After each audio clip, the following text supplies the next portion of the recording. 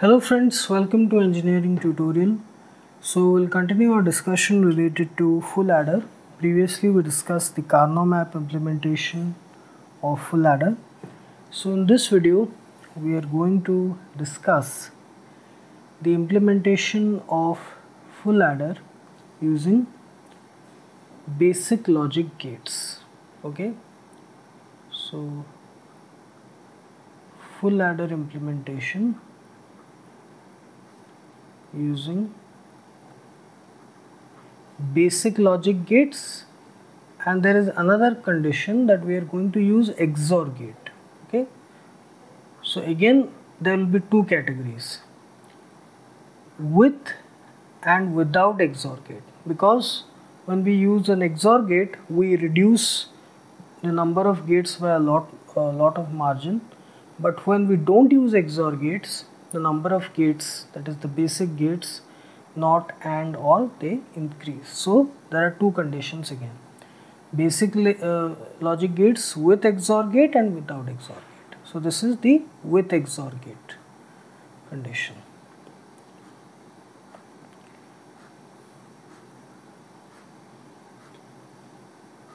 Okay, so the expression of full adder, Boolean expression, it is something like this.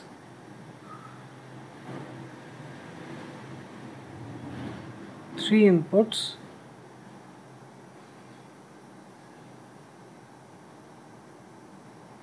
A, B, C and two outputs, sum and carry out. The sum output, it is written as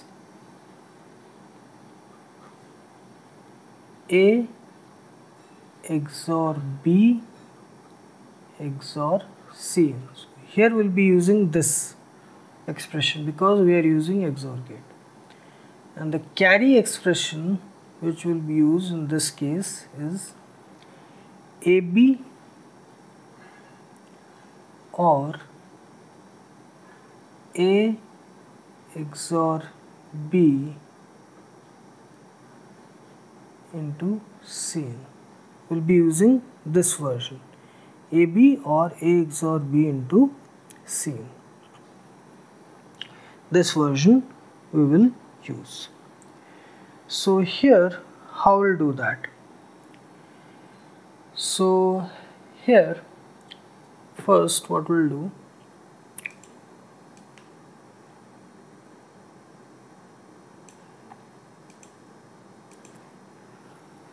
we'll take an XOR gate. The two inputs are A and B. The output is A XOR B. Okay, this. And we'll take those two inputs AB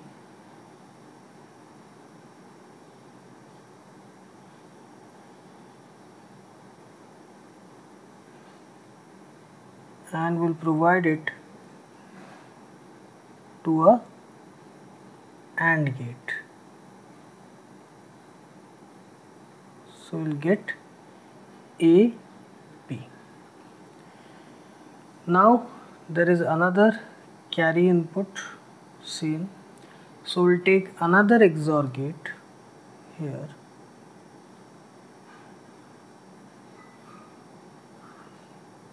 where we'll provide A XOR B as one of the inputs and this C in carry input as another input.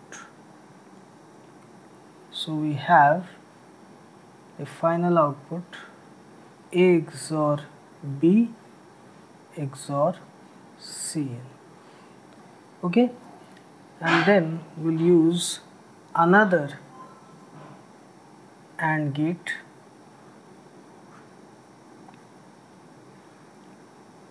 where we'll provide seen and A XOR B. This.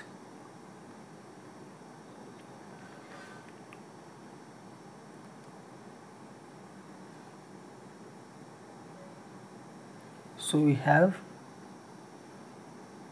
A XOR B into C. So we have A XOR B XOR C that we have, which is the final sum output. This. Now we need AB or A XOR B into C. So what we'll do, we'll use, let me minimize it a bit.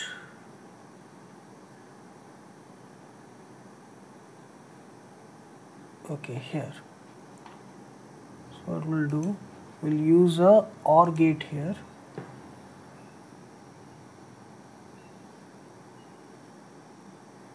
We'll provide one input as this A XOR B and C and this AB.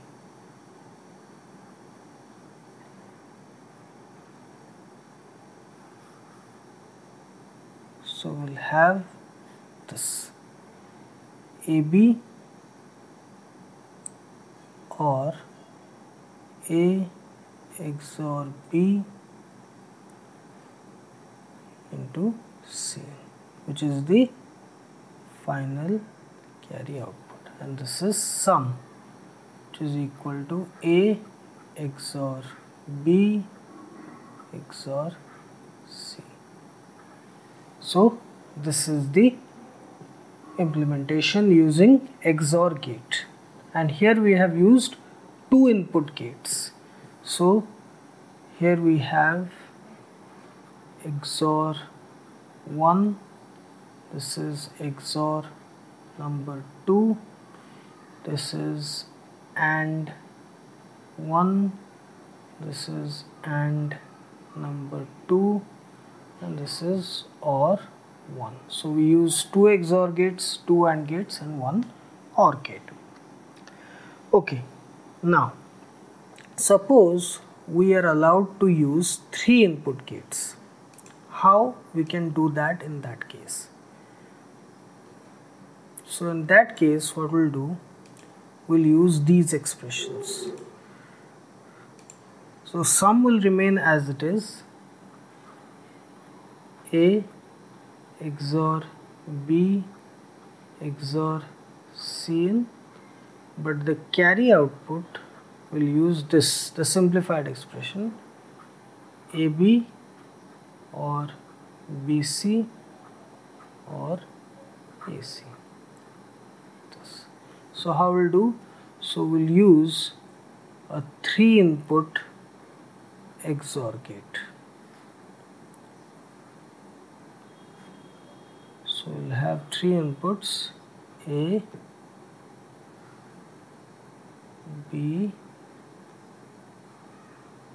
and C.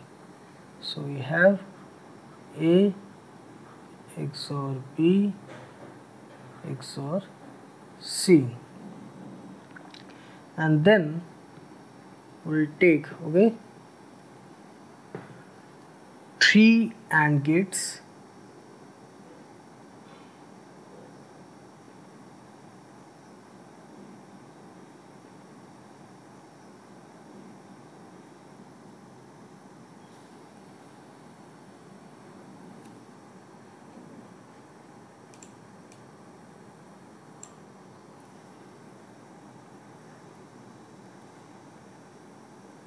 three AND gates. So first we'll take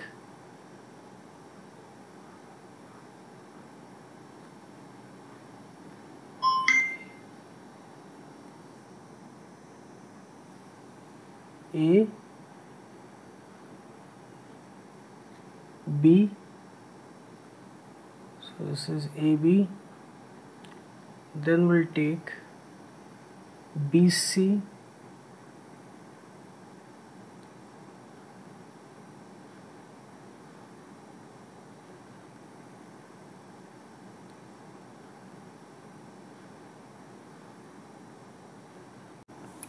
So we have here AB, and here we have taken B and C in. We have got B, C in, and here we'll take C in, and this is A. Yes, this is A.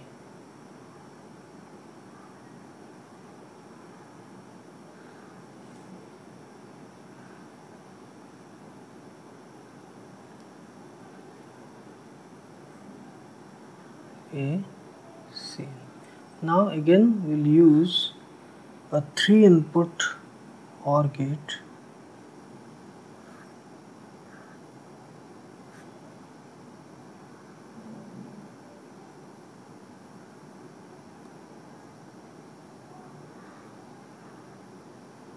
to get AB or BC or AC. So this is sum and this is carry output. Okay, this. So this is XOR gate with 3-input XOR gate implementation. So here we have